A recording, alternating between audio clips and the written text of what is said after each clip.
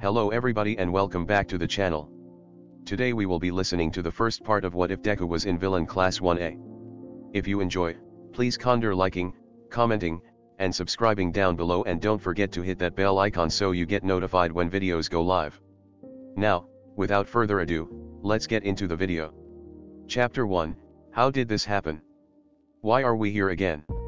Kaminari glanced down at Zero, his chin in his hands and his legs swinging over the edge of the building. He glumly stared out at the skyline, the night quiet, for now. Kaminari sighed deeply. I don't know, man. It's one of the big questions, isn't it? Why are we here? Leaning up against the barricades, he tried to make out his classmates running around below. Why us? I mean, so many of us have been through so much and now we're all stuck here together and... No, Kaminari, you idiot.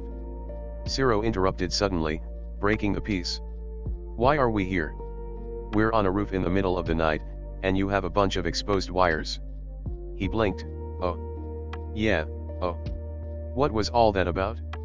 Did you think I meant, meaning of life or something? Are you okay? Fine.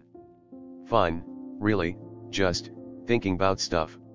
Do you, want to talk about it? No, it's... Kaminari froze, his eyes catching the glimmer of a flashlight below, turning on and off. Maybe later, he finished. That's the signal, right? How am I supposed to know? That's what I was asking you in the first place. I forgot. Kaminari hurried back to the wires. I'm short-circuiting the building. You can't just stick your hands in there. Zero hissed, backing away from the electronics that Sato had ripped out for them earlier. You'll short-circuit yourself. And that's why you're here. Kaminari grinned, giving him a thumbs up. See you on the other side. And with a shout and a flash, the lights went out. Kaminari stumbled back from what was once the fuse box, murmuring nonsense with that blank look upon his face. Zero simply sighed, taping his friend's arms together and hauling him over to the edge of the building, where they could obseil down. This is going to be a long night. This is going to be a long year, Midoriya muttered to himself, staring up at UA. The massive, H-shaped building towered before him. The sunlight reflected in the windows. He had to avert his gaze from the blinding light. It was painful to look at. The heat was bound to be stifling in there, with all that glass. Their air conditioning better be good. The gazes from the other students already resting on him were bad enough. He ducked his head, marching forwards and trying not to catch anyone's eye. That's it, he was inside. Home for the next, who knows how long. Midoriya certainly didn't. For Midoriya, was a member of UA's infamous Class 1A. In a world of superpowers, also known as quirks, those who held the greatest strength, rose above the rest and were hailed as heroes, holding back those who used their powers for ulterior motives, the villains. And of course, with rising crime rates, schools were established to raise heroes to fight for society. But UA was unlike any other hero school. There were 3 years here, but the first year was the smallest. In the second year, Class A and B were both hero classes, with C and D in general studies, etc. But the first year was half that size. Class B was the only hero class, C for general studies, D for support, and E for business. So, where did that leave Class A, you might ask? Class A was the villain class. One day, some official looked at the data, and decided that most villains started on the road to darkness when they were only teenagers, like Midoriya. And it was only getting worse. There were kids with dangerous quirks, kids who fell in with the wrong crowd, kids manipulated and turned against the heroes, kids who tried to be the hero themselves, illegally.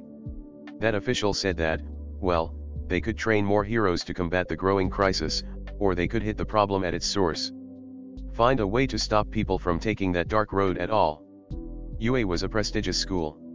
Its entrance exams were tough, and classes just as challenging, but it produced outstanding heroes.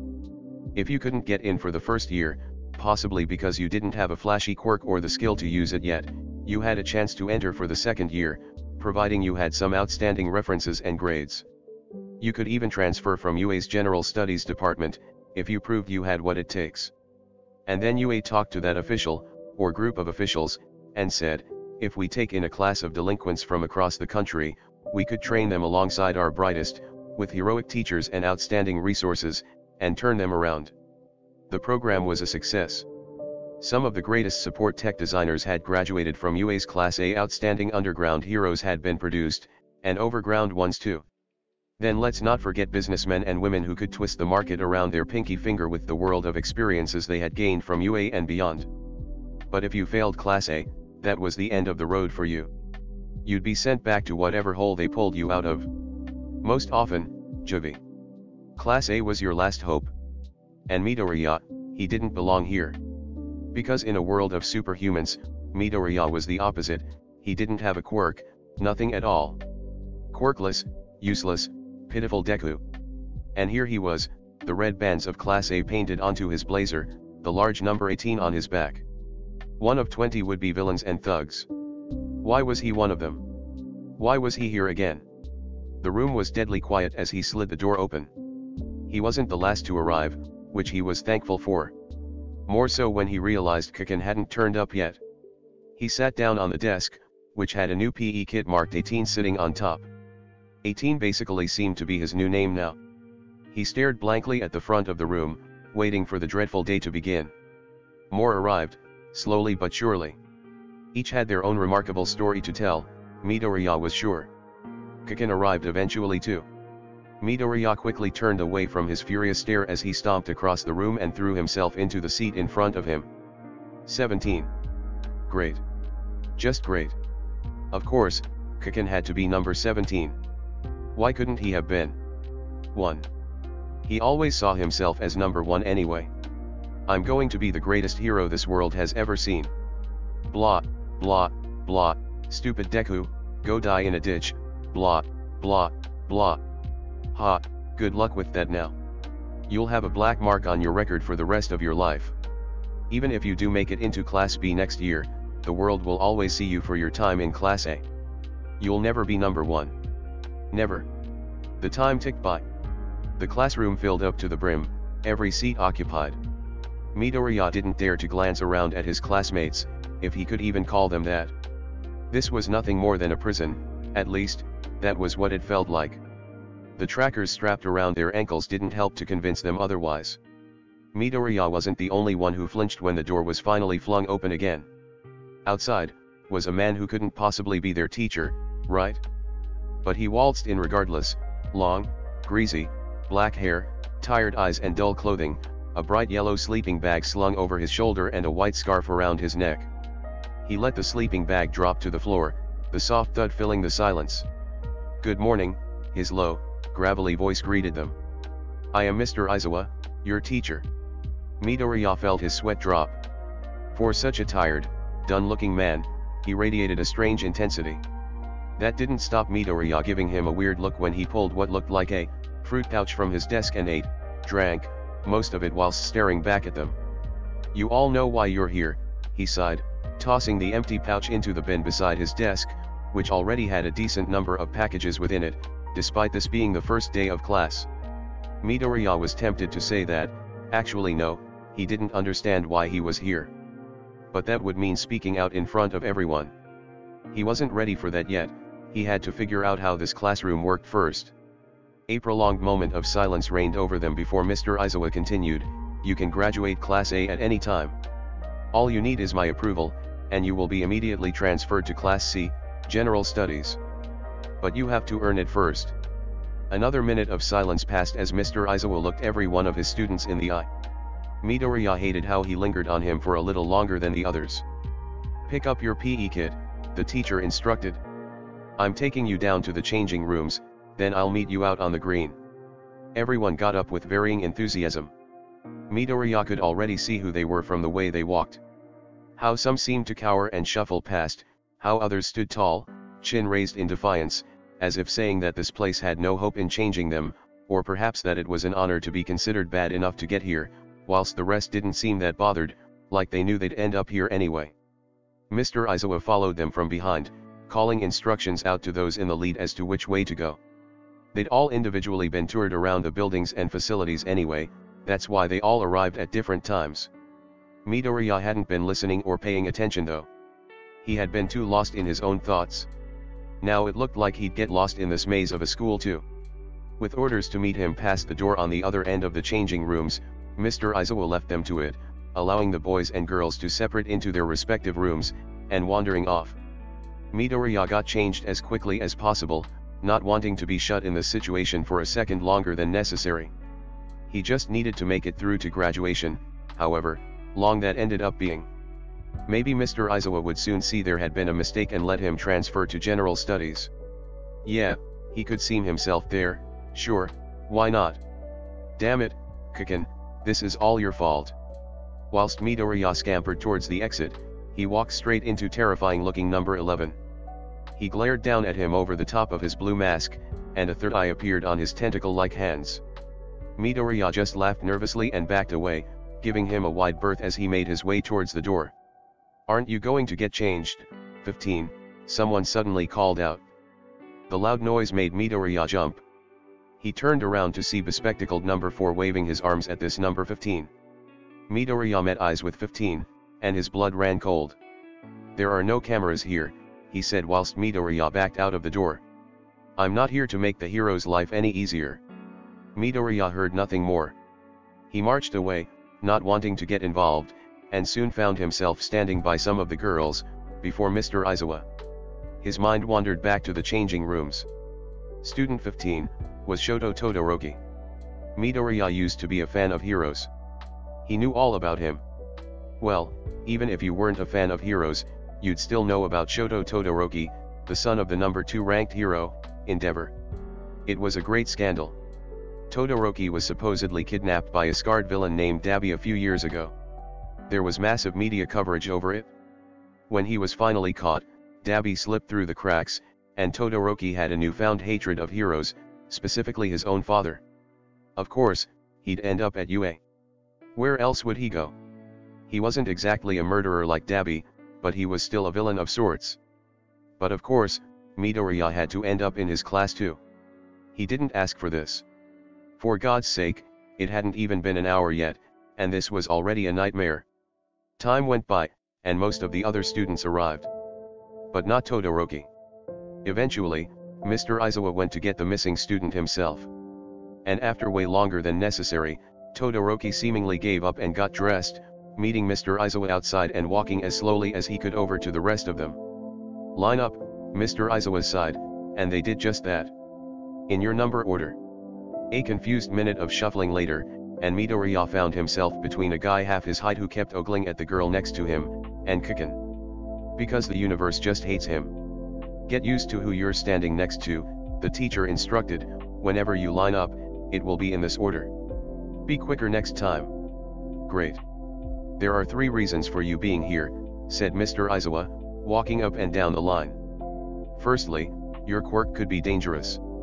Numbers 1, 2, 7, 10, and 14, we will be working on gaining better control of your abilities. You will graduate when I believe you are no longer a danger to yourself or anyone else. Secondly, vigilantism. I know it sounds honorable, I know you believe you were doing the right thing, but it is illegal. In the eyes of the law, you are villains, not heroes.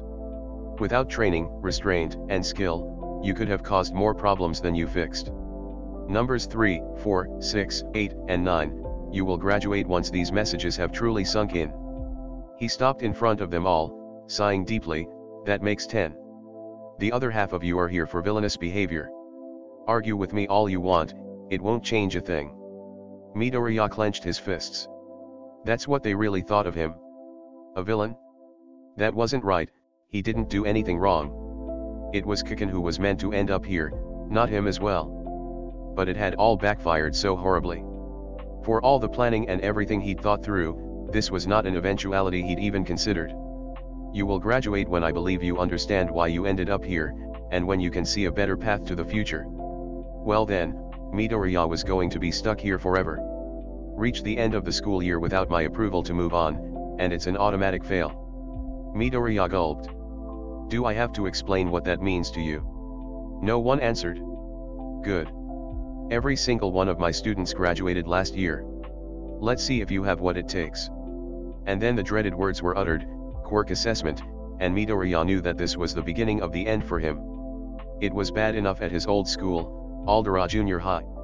It was bound to be worse here, where half of his classmates were basically villains. The second they knew he was quirkless, it would start all over again. He'd gone through all that effort into ending it, once and for all, and it had boomeranged right back into his face. Well, at least Kiken was here. Not that Midoriya was particularly thankful for the familiar face. It was more because that was Midoriya's aim. He wanted to get Kiken into Class A. His old friend was going to make an excellent hero, that was for sure, and Midoriya had no doubt that Kiken would transfer to Class B before long. But he needed to learn a little humility before that. He couldn't be a hero and a tyrant. Kiken was heading straight towards a life where he'd just be a bigger, crueler, meaner version of his middle school self, a bully with power. Class A would teach him the difference, right? With the added bonus of him likely being unable to make the highest hero ranks. Of course, Midoriya never planned that he would also be in Class A. Oh, and I forgot to mention, Mr. Aizawa suddenly said, interrupting them as the first two made their way to the start of the sprint exercise. Last place in this assessment will get immediate detention. There was a murmur of complaint that Midoriya didn't dare participate in. And for you, that means helping Class B wash their dishes tonight. Mr. Aizawa's terrifying grin made the prospect seem far worse than it probably was. And all of a sudden, Midoriya had a newfound motivation to do well in this test. But that didn't stop Kiken accidentally blowing up in Midoriya's face whilst he used his quirk for extra speed in the sprint. It certainly didn't help when he almost burned through Midoriya's shoes whilst he was supposed to hold his feet down during a sit-up exercise. And Midoriya was most likely still sitting dead last when, in the 800 meters, Kiken tripped him up and Midoriya got a face full of concrete. Midoriya caught Mr. Aizawa's gaze after he stood back up, rubbing the blood off the gash in his cheek with the back of his sleeve before he carried on. Somehow, he still didn't come last. Number 17, Mr. Aizawa called out before they moved on to the ball toss. "Why don't you use my damn name?" Kiken hissed. "At the moment, you're not acting like someone that deserves it," Mr. Aizawa droned with no remorse. "Care to explain why you're treating a teen like this? That's a nasty cut on his face and don't think I haven't noticed all the scorch marks on his clothes." Midoriya felt the rest of the class eyes on the back of his head. He kept his gaze on Mr. Aizawa. Kiken simply snarled, "I'm not doing anything he doesn't deserve." Midoriya didn't say a word, didn't move a muscle, didn't avert his eyes. "I know how the two of you ended up here. Neither of you will be going anywhere until you can find a way to work out these differences. Especially you, 17. Well, Midoriya really was going to die here. At least he was taking Kiken down with him. "Detention," Mr. Aizawa snapped to Kiken. "And don't come last, or else you'll be doing 2 days in a row." Midoriya was 100% prepared for Kiken to immediately take it out on him. Since, once again, it was his fault. But the fact that he just clenched his fists, seething in silence and glaring at him from the corner of his eyes, almost made it worse. The rest of the assessments passed without any problems, which just made Midoriya nervous. Especially when short, purple-haired number 19 ended up scoring incredibly high in that side-to-side jumping activity. Midoriya was doomed. He was going to end up in detention with Kiken. It was even more of a punishment. "Okay, here are your scores," Mr. Aizawa sighed, and with the touch of a button, the leaderboard appeared as a hologram before him. Midoriya winced, preparing himself for the worst, before slowly allowing his eyes to gaze up and find that he wasn't last. 15, detention. Next time, put in a little more effort. Todoroki didn't seem so bothered, but Midoriya was relieved. He wasn't last. He was third to last. The invisible girl hadn't done as well as him either. Well, it made sense, considering her quirk didn't give her any advantage in these tests. Although Midoriya couldn't see her, from her clothes, she seemed just a little smaller and weaker than him. Number 20, I expected more from you. I won't let it slide next time. And 19, I'm watching you. Well, that wasn't ominous at all. The tall girl with the ponytail, number 20, glared down at 19, the short, purple boy. Gosh, Midoriya really needed to learn their names. Mr. Aizawa handed a note to Midoriya. Head up to Recovery Girl and get that scratch fixed up. I assume you know the way. Midoriya nodded, even though he didn't at all. His teacher turned back to the rest of them. I need all of you to be trying your hardest if you want a hope in graduating. This is your first warning. What about him? 19 pointed up at Midoriya, who flinched at the sudden proclamation. He didn't even use his quirk. 18 doesn't have a quirk. Well, that just happened. You barely scored higher than him, 19, I don't know why you seem so smug about it. You're on thin ice.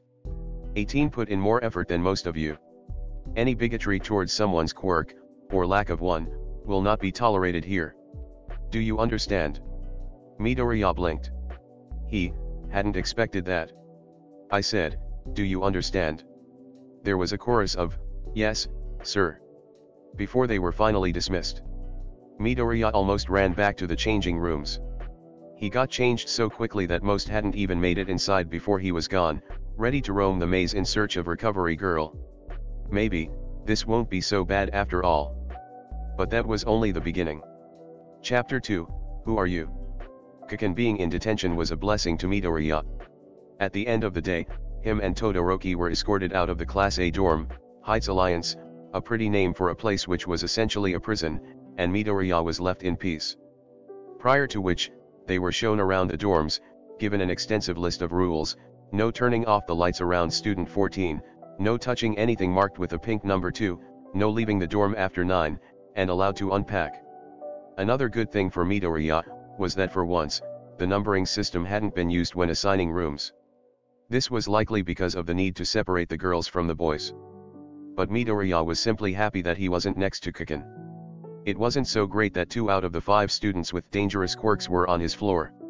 He had a sign stapled to the back of his door, explaining that if he dared turn off the lights in the corridor at night, student 14's shadow monster quirk could lash out and potentially kill them all. Oh, and his neighbor, student 1, had a laser in his navel which could leak out at any given notice. Have fun with that.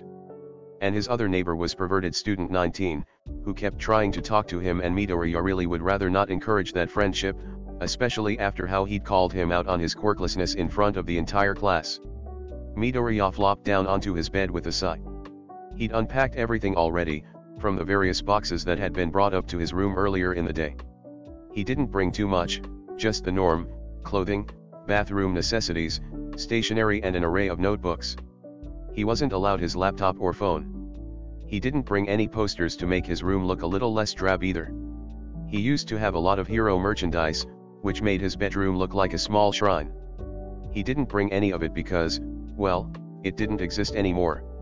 A few months ago, he'd sold most of it off and thrown the rest in the trash, ripping the posters angrily off the wall and bringing some of the plaster along with it, but that was the fault of blue tack.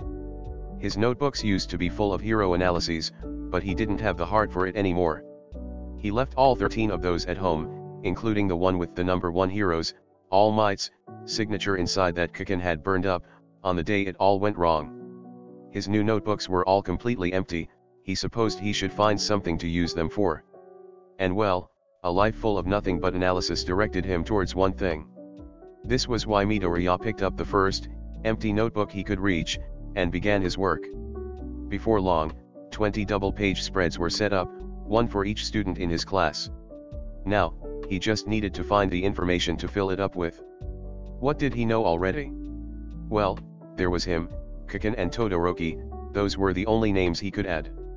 Oh, and there was what Mr. Aizawa had said, certain numbers being here for dangerous quirks, some for vigilantism, and the other half for villains. Midoriya didn't think he had many talents, but even he couldn't deny that his memory was excellent.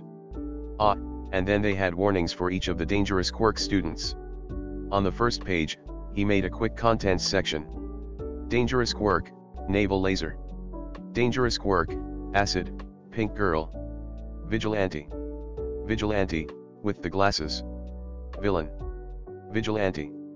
Dangerous quirk, electricity. Vigilante. Vigilante. Dangerous quirk, something to do with sugar? Villain. Villain. Villain. Dangerous quirk, shadow monster. Shoto Todoroki, villain, ice, and fire. Villain. Katsuki Bakugo, Kaken, villain, explosive sweat. Me. Villain, short, purple guy. Villain, girl with the ponytail. Well, that wasn't much. But he wasn't going to learn anything else by sitting in his room. Midoriya sighed deeply, shoved his notebook and pen under his pillow, and braved leaving his room. The dorms were eerily quiet. The solemn atmosphere sent shivers down his spine. Everyone else must have been thinking along the same lines as Midoriya, because when he arrived in the common room, he found it was completely empty. They must have retreated to their rooms immediately and hid away, seeing everyone else as villains and all-round dangerous people. But the silence was better than a majority of the alternatives Midoriya could think up on the spot, so he wasn't complaining. He collapsed onto the nearest sofa for a while. The dorms were nice, considering the situation they were all in. Everyone acted like ending up in Class A was the end of the world. It was made very clear that finding yourself here was not any sort of prize or thing to aim for. Despite the poster child results from some graduates, a majority don't end up becoming anything significant. Midoriya would rather be anywhere than here. Perhaps the bad reputation came from the UA Sports Festival. The event was world-renowned. Of course, there were plenty of similar contests in other countries, but UA blazed the trail. Essentially, the hero students duke it out and the world has the chance to watch their heroes in the making display awesome power. Usually it's the second and third years you want to watch, this is where the future heroes make their mark. But the first year event was a different spectacle altogether, and this was because of the inclusion of Class 1A. With half the number of competitors, the sports festival for first years might seem less interesting, but when a class of the most promising hero students in all of Japan are pitched against a group of juvenile delinquents, it really did seem like heroes versus villains. Everyone watching cheered and clapped for Class B, whilst booing and hissing at the grim-faced members of Class A. It was as though you were publicly shamed for ending up there, like a group of clowns who never wanted the job. Perhaps, if Class A weren't portrayed so badly on television, some desperate individuals would get into trouble on purpose to end up in the class. After all, you do get some remarkable opportunities after graduation, namely transferring to UA's other courses. If you make it that far. Midoriya had to get out of here before the sports festival. Before the world saw him as the useless, quirkless, would-be villain that the school seemed to already think he was. He turned on his side, trying to banish the depressing thoughts from his mind. That was when he came face to face with a large whiteboard, spanning the wall opposite the TV, that separated the abandoned kitchen area from the rest of the common room. He got up and wandered towards it, picking up the black pen that lay waiting for him. Spread across half of the whiteboard, he wrote down the student numbers, leaving blank spaces at each. By his, Kiken's and Todoroki's numbers, he started writing their full names. As he was writing his own, he heard footsteps. Hesitating on the kanji, he turned, finding himself facing stern number 4. He walked right up to him and gazed at the names Midoriya had already added. Nervously, he finished his own writing, before realizing number 4's hand was outstretched to him. He gave him the pen, and watched as he added his name. Tinya Itza. He knew that name, he just couldn't pinpoint from where. Putting the pen back down, Itza held his hand back out to Midoriya. Tinya Itza, nice to meet you. With a gulp, Midoriya took his hand and shook it. Izuka Midoriya, and too. Nice to meet you, I mean. Itza gave him a soft smile and nodded, before turning back to the whiteboard and gazing at the blank spaces. I see you know 2 of our classmates already, he realized. Oh, no, just one other. Kiken, I mean, Bakugo. I've known him, well, forever, really. I just recognized Todoroki, student 15, from the news. Ah, of course. I recognized him too. He doesn't seem particularly pleased to be here. Well, does anyone? Midoriya laughed, rubbing his head nervously. I suppose not, Itza sighed. But I am thankful I have been given a chance here, at least. I don't know what would have happened if not. Midoriya wavered, he didn't know if it was a good idea to ask yet, but... how did you end up here? If that's okay to ask. You don't have to answer, I'm just, interested. It's quite alright, Itza replied, waving his right hand about in a chopping motion. It's only natural to be curious. I would bet that everyone here has quite the story to tell. Midoriya nervously cast his mind back to his story. No, he still didn't reckon it warranted sending him here. He supposed he would find out why, eventually. Have you ever heard of the hero killer, Stain? Itza asked. Yeah, Midoriya answered immediately. 2 seconds later, his eyes widened with recognition. Oh, you're Yes, Itza sighed again, pushing his glasses further up his nose. That was me. I was foolish, I got what I deserved. Permanent nerve damage in my right hand, and a sentence here, for vigilantism. More noble than me, Midoriya shrugged. And, for what it's worth, I think it was really brave of you, standing up to him for your brother. Itza stiffened, and then nodded, thank you, but I don't deserve it. A hero should never act in revenge. But that doesn't stop the hatred. Yeah. I get it. He cleared his throat, and you? May I ask why you're here? Well, you see. Hi there. The two boys turned. Before anyone could say anything more, a bubbly girl with a brown, bob haircut swooped in between them, picking the whiteboard pen up off the floor, and adding her name to the list. Okako Eureka.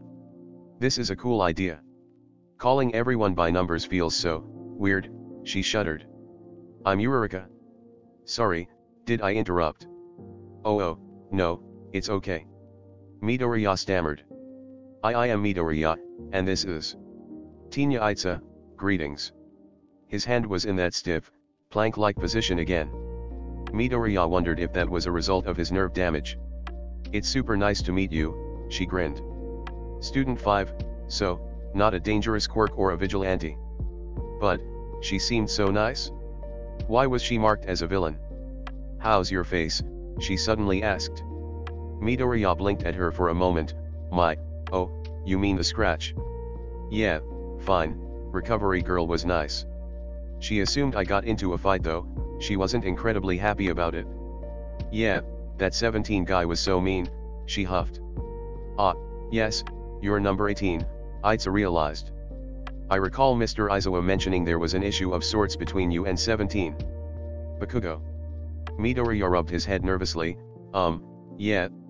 We're not the best of friends. Well, I was secretly glad I didn't end up in detention with him, nodded Eureka. I bet you are too. He nodded without hesitation, you have no idea. Todoroki did not lead a good example of the effort we should be putting into this class. Itza suddenly snapped, as if he'd been thinking about it all afternoon. He most certainly deserved his detention. I just don't think he wants to be here, Midoriya pointed out. Frankly, I don't believe many of us do wish to be here, the statement was repeated. But that wasn't Eureka, another girl had appeared. She snatched the pen from Eureka's hands and scribbled her name down. Momo Yayorozu. It was the girl with the ponytail, that Mr. Izawa had also told off for not trying hard enough. Unless any of you are exceptions, she asked pointedly. Not really, Midoriya replied quickly, not keen to get on her bad side. She seemed a little less tense after that. Perhaps she was just nervous and didn't show it well. Would any of you like some tea? It was a rather sudden change in attitude. She went from a menacing, purposely cool-sounding person, to someone quite timid and unsure. That would be nice, Midoriya replied first, despite the fact that he didn't really feel like having tea at the moment. Her smile made it worth it though. I don't know what's available, she admitted, hurrying over to the kitchen area, but I shall have a look. You know what, said Eureka, maybe this place won't be so bad. Kiken's not back yet, Midoriya reminded them bitterly. Kiken. Itza and Eureka repeated simultaneously. Jenks. Eureka yelled. Itza didn't understand. Oh, I mean Bakugo, number 17? Sorry. I've just called him that ever since we were little kids. It's a habit. That's sweet. Eureka beamed. I'm going to call him that too. No. Seriously, he'll kill you. Midoriya warned. There was an evil glint in her eyes. I'm going to do it. He'll also kill me, but, to be honest, that's no different than usual, Midoriya moped. I have the tea. Yayorozu called out. I usually have mine black, does anyone want milk or sugar? It's fine like this, thank you very much, Midoriya smiled as politely as possible. She still kind of frightened him, and the nicer he was, the happier she seemed. Likewise, thank you. Itza nodded with a slight bow as he accepted the bland, chipped mug that Yayorozu had obviously found in one of the many cupboards. Itza. Eureka exclaimed after accepting her own tea, you're not supposed to speak until I say your name. That's how jinxes work. But you just did. Oh, damn it. You all seem so normal, Midoriya realized, sitting down on the nearest sofa and staring at his reflection in his tea. Sorry, but it's not what I expected. The three of them stared at him for a moment. Yeah, well, Eureka began, I'm not that normal. I'm here for a reason. And I guess everyone else is too. Yaoyorozu simply nodded, and Itza just looked sad. I'm not sure why I'm here, Midoriya finally admitted. I've been thinking about it a lot, but I still don't understand. It's something to do with Kiken, right? Asked Eureka. Midoriya flinched at the nickname. Yeah, I guess. Maybe he said something about me to someone, I don't know what. But it's all I can think of at the moment. Was all Itza uttered for a minute or so. Well, I know why I'm here, Eureka admitted, her hands on her hips after she put her mug down on the coffee table.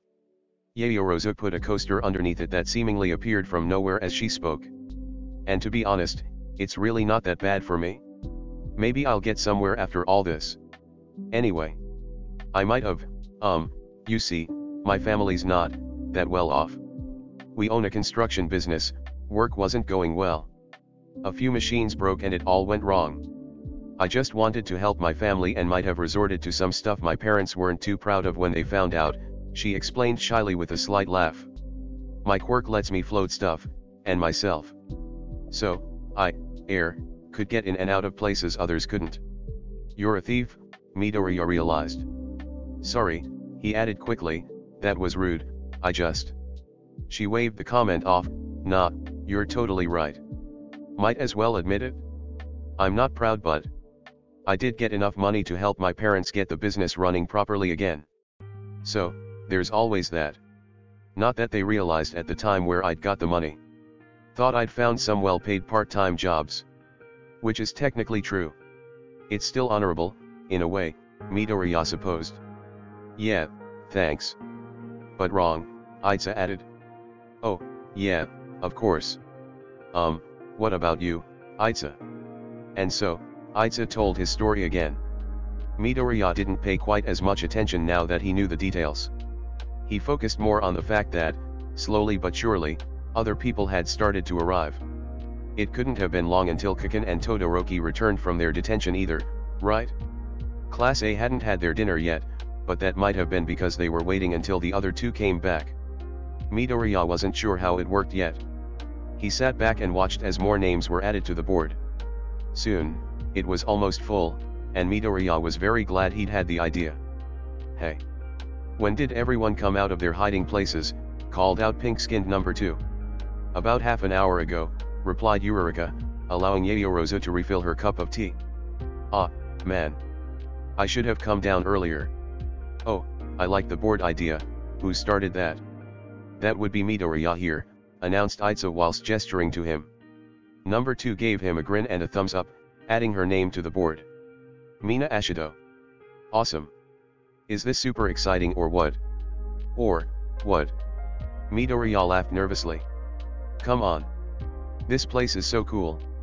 I've been looking forwards to coming here all year. I gotta say though, that Mr. Aizawa is intense. You were looking forwards to coming here, scoffed number 12, Jiro. I agree, it seems rather counterintuitive, said Yaoyorozu with a hint of her earlier malice. Not for me. Ashido grinned, for someone with a super tricky, kind of deadly quirk, this is the best place for me. I don't know about you lot, but... Yeah, you clearly don't, Jiro interrupted, twiddling earphone jack-like extensions from her ears around her fingers. So, that was her quirk, huh? Ashido put her hands on her hips, what's your story then? Jiro rolled her eyes, you eavesdrop on one hero and suddenly you're a danger to society and need to be locked away or something. Midoriya narrowed his eyes, what hero? Like I'm telling you. Last time I went around doing that, I ended up here. It's best to just keep yours and everyone else's secrets to yourself. Super hearing quirk. Midoriya guessed. Jiro's eyes flickered from her earphone jacks and back to Midoriya. She pulled her hands away from them and tucked them into her hoodie, out of sight. Oh, you're quirkless 18, right? Ashido recalled, bounding over to him. It must be weird, not having any quirk at all. Midoriya gave her a look. You're the one who's pink and corrosive. She blinked and then laughed. Hey, good point. Don't be rude to Midoriya, Itza swooped in. I won't hesitate to report any quirkist comments to our teacher. I'm not being rude. Must be weird, not having the ability to control your quirk at all, Yayorosa suddenly added, sipping her tea nonchalantly. Ashido stared at her. Well, that's why I'm here. So, there. What's your quirk then? I didn't see you use it much during the quirk assessment. Well, wouldn't you like to know? That had gone south awfully quickly. Midoriya was just surprised he'd seemed to make a few friends already, or, maybe allies. People that stood up for him, whatever that meant. It hadn't really happened before. So, Itza, Eureka and Yayorosa seemed to tolerate him. Ashido, maybe not so much after that. Maybe not Jiro either. He didn't know about any of the others milling around. Todoroki seemed to not want to be involved at all, and Kaken definitely didn't like Midoriya. Maybe he should write all this down later. Midoriya wasn't powerful or any sort of intimidating presence. He hadn't done anything remarkable or had much of a story to tell. If he wanted to do well here, he couldn't just slip into the shadows and ignore everyone, desperate to just survive until the end. If he wanted to graduate, he had to actively prove he deserved it. His best course of action was not to gain strength nor academic prowess. He needed to be social. Mr. Aizawa had said that he and Kaken had to learn to get along if they wanted to graduate. Midoriya knew that wasn't going to happen, but if he could get everyone else, or at least a majority of them, to vouch for him, be on his side, rather than Kaken's, he had a chance. Mr. Aizawa would see that he was the victim, he wasn't a villain, he didn't belong here. How low a pH can you make your acid go, Ashido? Midoriya asked. She blinked at him, like, how strong? Yeah, what can it do? Oh. Loads of stuff. It can go through plastic, I can melt like, nearly anything I want. It's hard to control though. That's why I have to wear this disgusting outfit. It's so uncomfortable. She picked at the thick fabric of her long sleeve top and baggy trousers. She wore gloves and covered as much skin as possible. It couldn't hurt to have a little more style at least. It was in that moment that they heard the front door slam open, crashing against the wall, and footsteps march towards them. Great, moment of peace, over. Kaken came into view, and for once, Midoriya dared to not avert his gaze. He refused to be his punching bag this time. This class was full of strong, tough, and stubborn individuals. Midoriya was determined to be the same. What are you looking at, Deku? Kaken snarled. Midoriya just sighed. He was done letting Kaken intimidate him. What are you looking at, Kaken? Grinned Eureka, peering over the back of the sofa. What did you just say, round face? Round face, she gasped. Don't be mean, Kaken. Call me that again and I'll kill both of you. Told you, Midoriya shrugged. Todoroki appeared, walking harshly into Kaken's side and knocking shoulders with him. Watch where you're going, you damn popsicle. Kaken yelled. He was not in a good mood, but was he ever?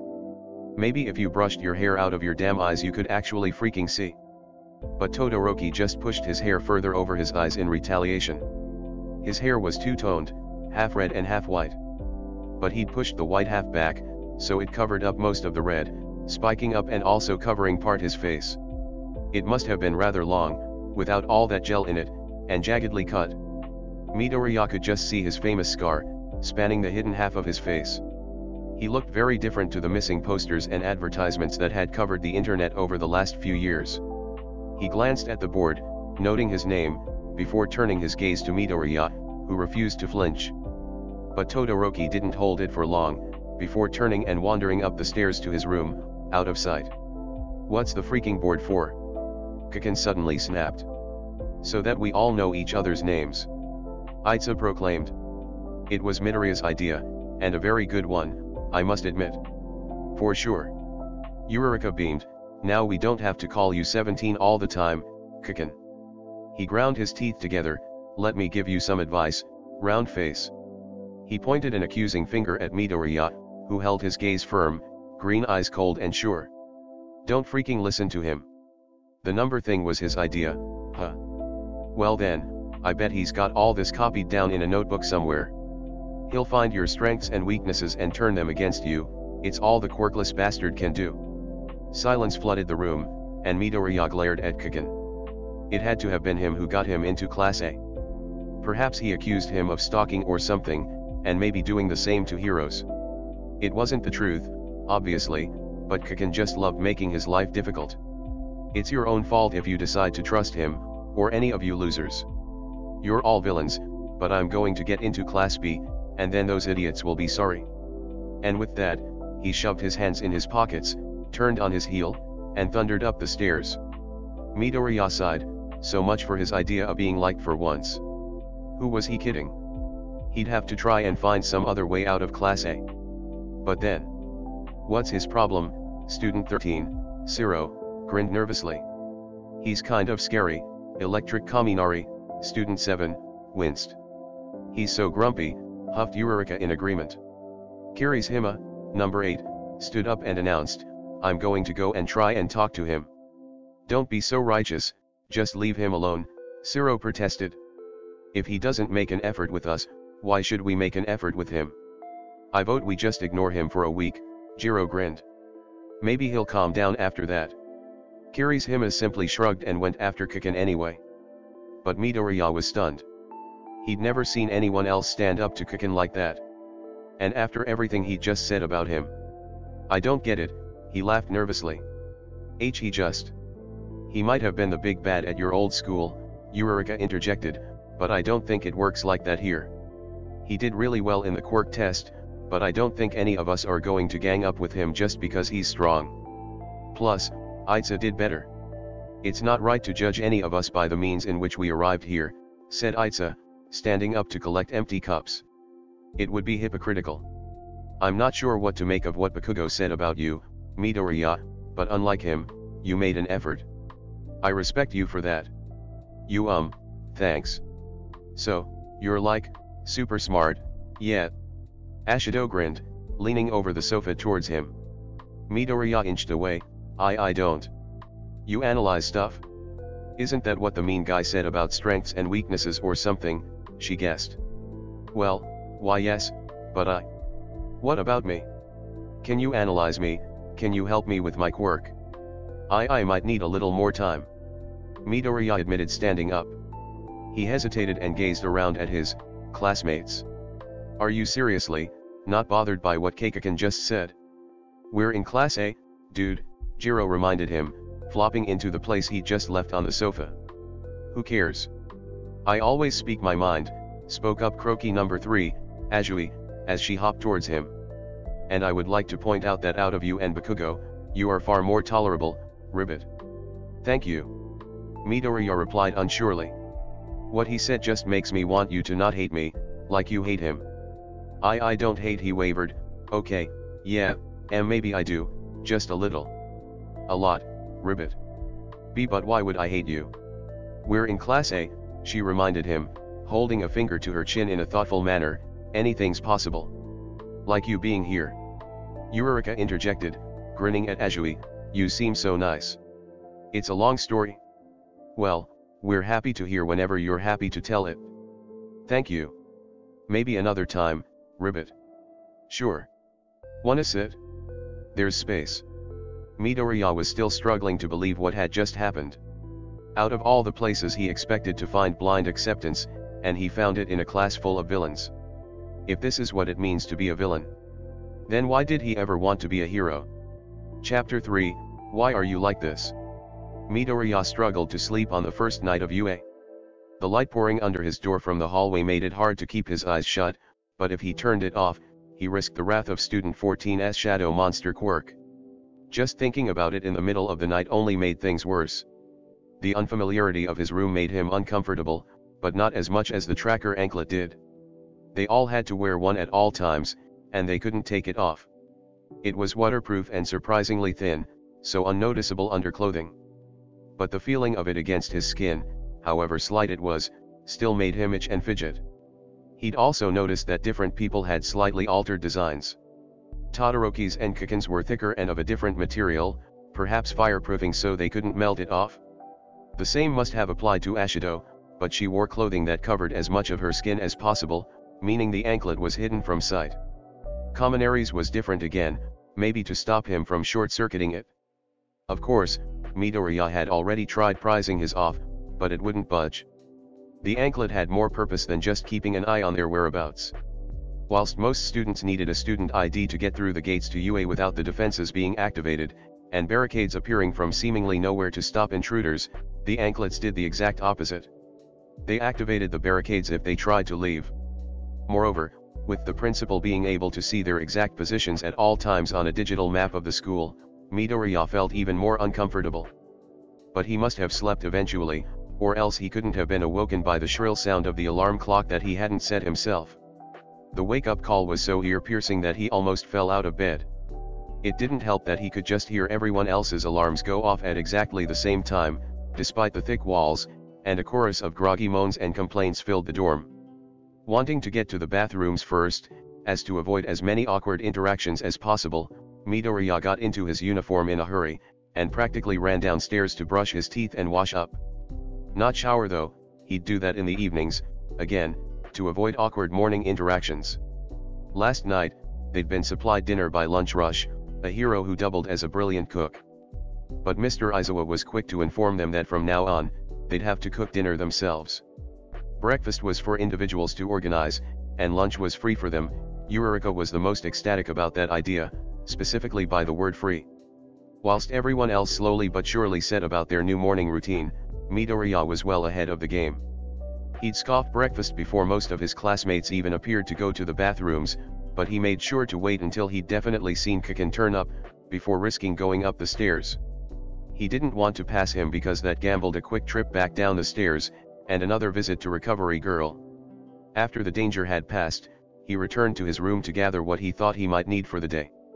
In his yellow backpack, artfully decorated with hand-shaped scorch marks, he shoved his slightly tattered PE kit, his pencil case and 2 of his notebooks, one empty, and one partially filled with information on the rest of Class 1A. He'd simply titled it A in a massive, bold letter that smothered the entirety of the front cover in splodgy, red ink. He'd only had a day, so the information was still rather lacking. He took it back downstairs, and was able to finally add everyone's names, since a few were still missing last night, and he couldn't quite remember how to spell all of them. In fact, the only name that wasn't on the board by the morning was Kiken, since he'd clearly rubbed it off in spite. But Midoriya watched as Yurika wrote in its place Kiken. In the tackiest writing possible. He'd had to correct her spelling of the name, which gave her fits of giggles. She sat down next to him whilst she ate her toast. Midoriya had to angle his arm to make sure she couldn't see what he was writing and drawing. Having her sitting next to him was the perfect opportunity to add a sketch. He used to do that all the time with heroes, his villainous classmates were no different. With all the practice, he'd gotten quite good at drawing. But he'd learned the hard way to keep his notes private. Kiken burnt them all up whenever he caught a glimpse. Speaking of which, he was practically smoldering in anger when he wiped Yurika's writing off the board. At 8:20 a.m. exactly, Mr. Aizawa unlocked the doors to the dorm to escort them all up to the classroom. Midoriya had thought he'd let them all make their own way to class, since that was what happened on day 1. Perhaps Todoroki's incident yesterday, when he decided not to leave the changing rooms, had convinced Mr. Aizawa to take extra precautions. Midoriya was sure that later in the year, their teacher would just unlock the doors and meet them at their classroom later on. "We will be starting ordinary lessons today," their drab homeroom teacher explained. "Some of your teachers may give you short tests to assess your abilities in each subject. We don't expect you all to be of a similar level, given your different backgrounds. Once they know what you know, they'll be able to alter the course to better benefit you all. So, actually try in these tests, it'll make it easier for everyone in the long run. Don't make me give out more detentions on the second day." To everyone's surprise, including Mr. Aizawa's, someone then actually raised their hand. "Yes, 7. If I'm just so bad at everything that it doesn't look like I'm trying, will I still get detention?" Kaminari asked with a sly grin. A few others around the classroom suppressed their laughter. But Midoriya was more interested in what their teacher would. "I'll be the judge of that," he snapped, and the class fell silent once more. Mr. Aizawa had the uncanny ability to keep even the rowdiest group under his complete control. Midoriya didn't know quite what it was about him, but no one dared put a foot wrong in his presence.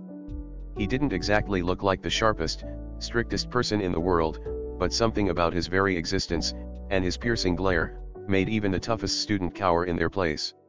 However, not all of the teachers of UA had the same intensity. "Welcome to Class 1A, little listeners." Yeah.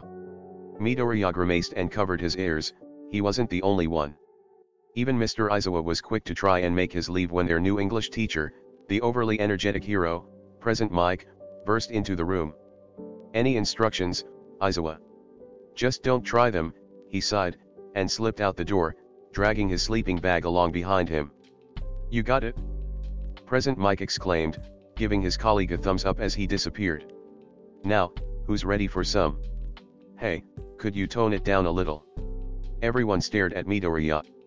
He swallowed, as some of us have sensitive ears, and he gestured to Jiro, sitting not that far in front of him. "You got it, little listener." Present Mike grinned, now only at a slightly above average volume. Midoriya didn't fail to notice the shocked look upon Jiro's face, and the soft smile that she developed soon after, whilst Present Mike was handing out empty exercise books. Midoriya smiled too. That's one more person who didn't hate him. Mr. Aizawa had been right about the pop quizzes. English wasn't Midoriya's strongest subject, but that wasn't the end of the world.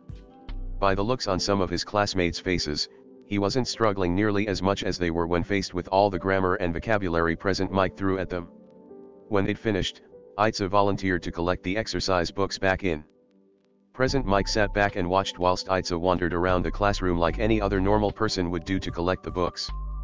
But apparently, this was not normal behavior for Class 1A. It's been a while since Class A was so civil towards each other so early.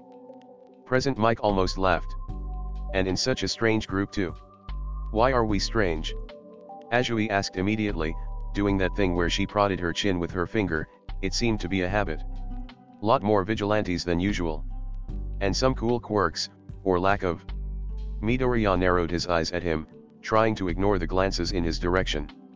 "You know, you're the first person without a quirk to ever attend UA, 18. Present Mike announced. Great, so they'd been talking about him in the staff room. Well, it was to be expected. The staff had likely had a lengthy conversation about every member of Class A. Perhaps Mr. Aizawa had instructed them all to call them by numbers during the meeting as well. It had to be some sort of twisted teaching method. Then why am I here? Midoriya dared to ask. The class fell silent like it did only in the presence of Mr. Aizawa. Midoriya wondered how many others had quietly asked the same question about him to themselves. Kaken scoffed but didn't say anything. Midoriya glared daggers at the back of his head. What's so funny? You know exactly why you're here, Deku, he hissed. Midoriya wasn't going to cower down in front of Kaken anymore. He'd said it before, but he'd say it again, even if only to convince himself, but he'd had enough. In a class full of villains, he refused to be so weak. If I knew I wouldn't ask. You think you're so freaking smart, but you're actually as much of an idiot as the rest of them, Kaken snarled back. This classroom doesn't work that way, Kaken, you can't intimidate people into liking you. Has anyone ever told you that your personality reeks like if someone set the sewers on fire? Kaminari butted in. What did you just say? Kaken yelled, standing up and pushing his chair back so that it hit the front of Midoriya's desk in the process. Well, we only just met you, so it's quite telling, Ribbit, added Azui. I'll kill all of you. Hey, settle down, started Present Mike. Yurika took the opportunity.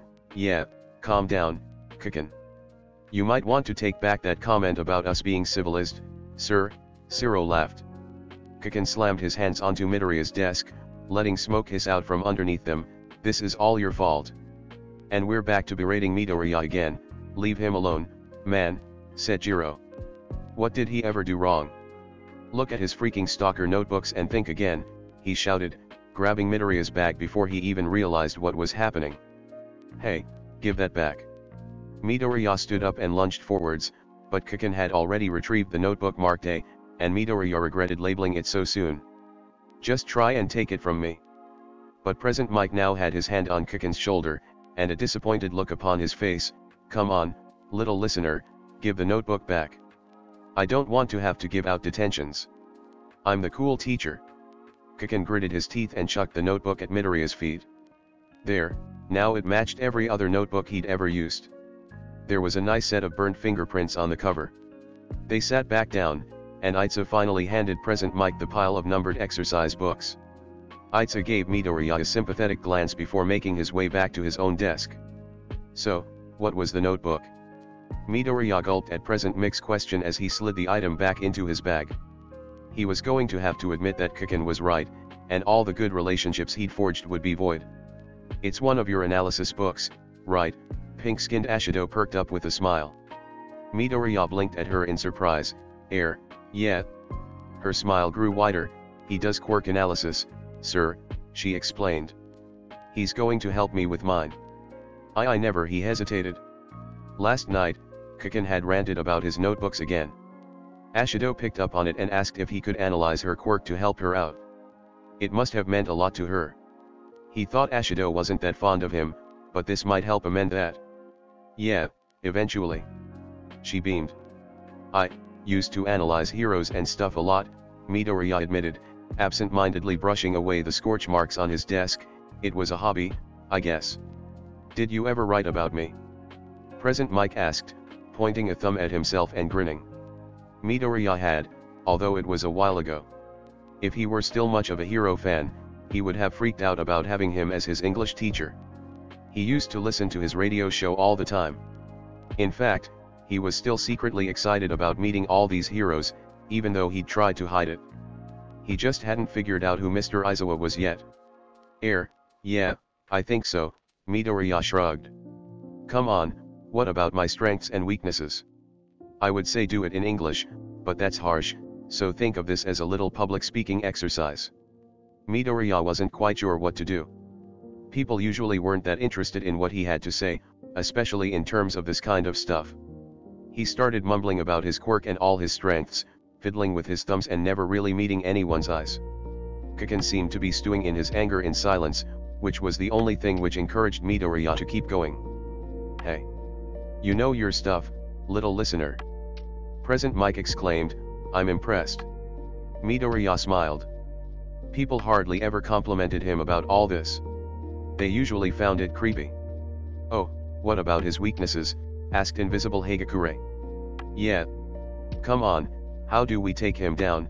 Laughed Ashido. Present Mike waved it off, the best heroes keep their weaknesses a secret. There's no way he knows about.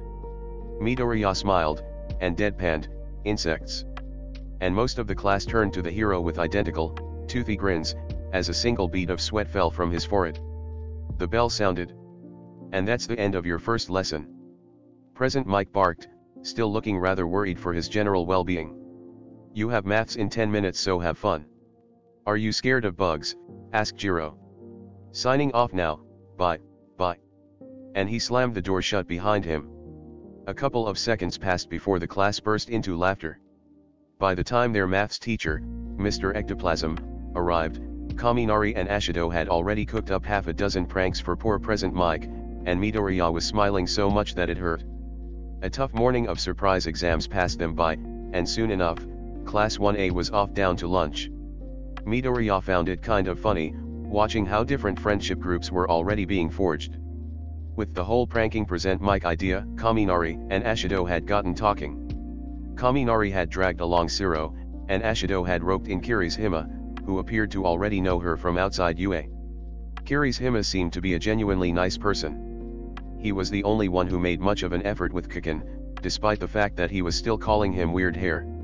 And so, Kirishima dragged Kiken along to this group of energetic pranksters, who were still animatedly calling him names, and he was doing so in return. It was, strangely nice to see. Midoriya found himself spending more time with Itza and Yurika, since they were the first to actually talk to him. But now Yaoyorozu and Azui, please, call Mitsu, were tagging along as well. Midoriya couldn't remember a time when he'd found himself in a group of people who seemed to actually like him. Friends, they were, friends, right? It had been a while since he'd actually had friends, if ever. He'd come to learn that Kiken didn't count, and he never had. A lot of quirkist people out there, Ribbit, Azui, Tsu, croaked. My brother had a problem with some of his classmates. They'd make fun of him. I stepped in when they started leaving dead frogs in his locker. Oh, that's horrible. Eureka gasped. It was, she agreed. I went to the head teacher and he gave the bullies some stern words, but it didn't help, ribbit. They got angry that he told someone about it all. He started coming home covered in bruises, so I followed him around until I caught them in the act and confronted them, ribbit. They attacked, so I defended, but no one believed me. I think one of the boys' family gave quite a few generous donations to the school in the past, so when they reported me, the school backed him up and I was punished for it. Yaoyorozu frowned, and you ended up here just because of that? Not exactly, ribbit. It kept happening, and I kept stepping in. One day, I think hurt someone. Or maybe they made it up. The school had to act somehow, but they didn't want me locked up as a villain, so it was filed as vigilantism. The head teacher forwarded the case to UA, and they accepted me. It's not the best outcome, but I suppose it could have been worse. Agreed. And the boys faced some consequences too, 2 of them were expelled. But I can't protect my brother anymore or contact him. I hope he's okay, ribbit.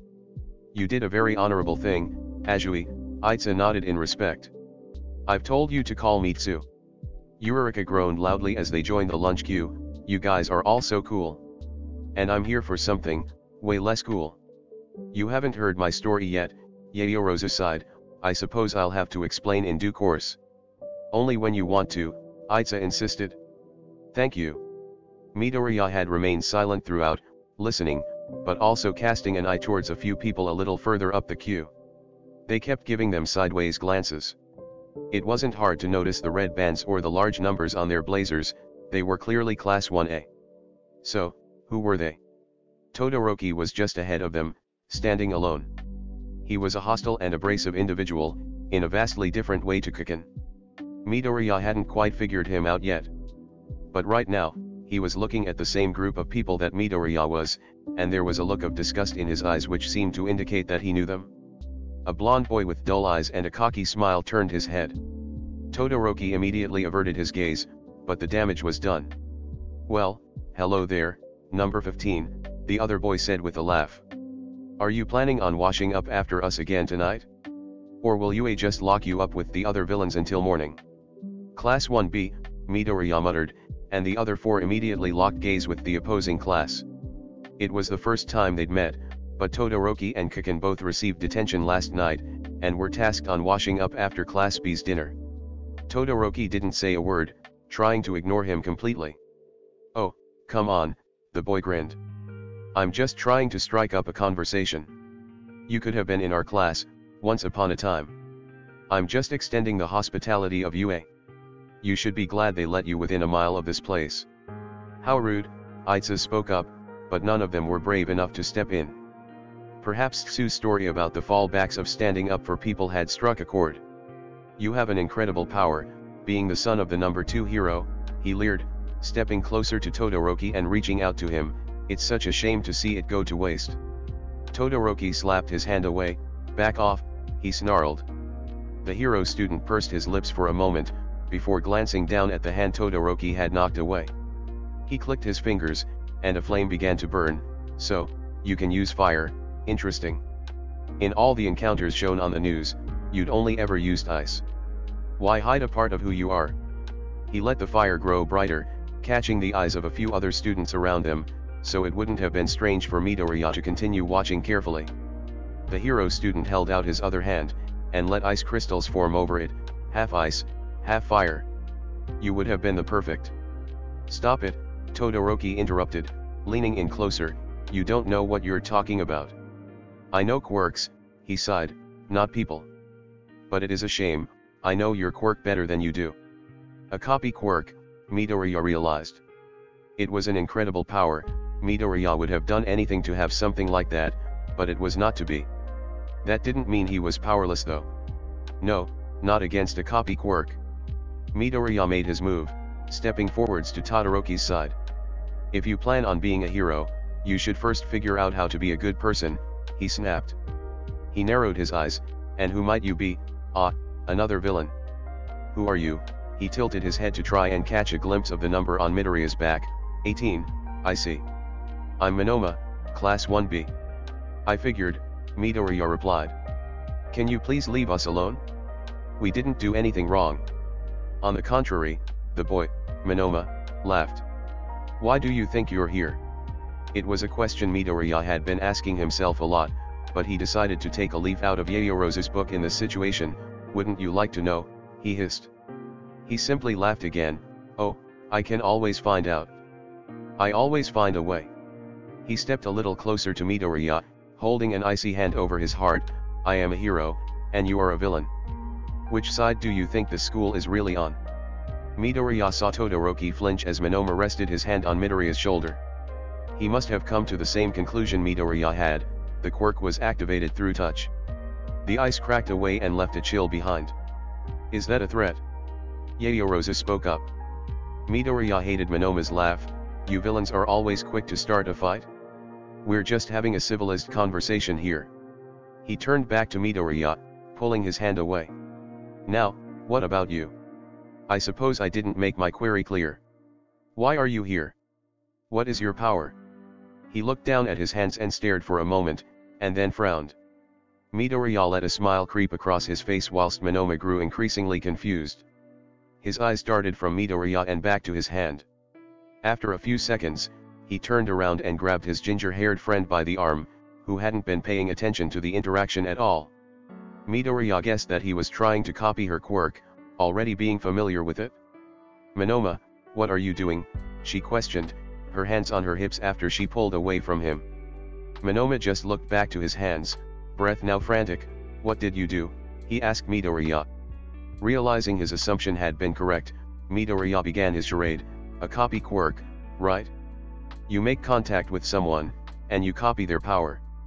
That is bound to have some limitations. Is it one power at a time? Or as many as you want, with a time limit on each? Can you combine quirks, or do you have to switch one off and another on? He questioned thoughtfully, genuinely interested. What did you do? He repeated, seemingly rather frightened. Now, Midoriya could have just explained that he'd copied his quirk, which, of course, was nothing. But he had a better idea. Well, our abilities seem to fundamentally contradict one another, Midoriya sighed. He turned and started to pace back and forth. Can you at least answer my question? Is there a time limit? Hey, what just happened? Frowned the ginger girl with the ponytail, clearly ready to step in if something was going wrong. They'd gathered quite an audience too. He did something to my quirk. Monoma accused, his calm composure lost to the wind. Well, it's your own fault, Midoriya shrugged. He walked around behind Todoroki, and whispered hastily to him, freeze my arm, quickly. Todoroki seemed unsure, but thankfully, didn't question it. He brushed his hand against Midoriya, and with a sudden chill, Midoriya's hand was as frozen as Monoma's had been, ice crystals quickly melting against warm skin and trickling down his palm. Monoma stared. It is a cool quirk, both of yours are. That's my quirk, Monoma gaped with wide eyes. You took my quirk. Give it back. Tell me how long your time limit is, Midoriya insisted, brushing away the ice. And I'll think about it. Monoma gritted his teeth, 5 minutes per quirk. Ah, cool, and can you combine them? No, now give it back to me. He reached forwards as though to snatch something out of the air. Midoriya just gave him a look. It doesn't work like that. You won't need contact when you get it back. It just needs to be released. You'll have it in 5 minutes. Hey, give it back, the ginger girl ordered. It's not funny, you're frightening him. And it's not funny to have a go at us either. We didn't choose to be here, at least, most of us didn't. Stop having a go at us for being in your school, and we'll stop getting in your way, deal? Fine. Monoma exclaimed, just give me my quirk back. He said 5 minutes, Todoroki breathed. He must have caught onto Midoriya's trick. Keep asking and it'll be 10. He snapped his mouth shut, and silence fell over them all. You wanna eat lunch with us, Todoroki? Midoriya asked whilst everyone continued to stare.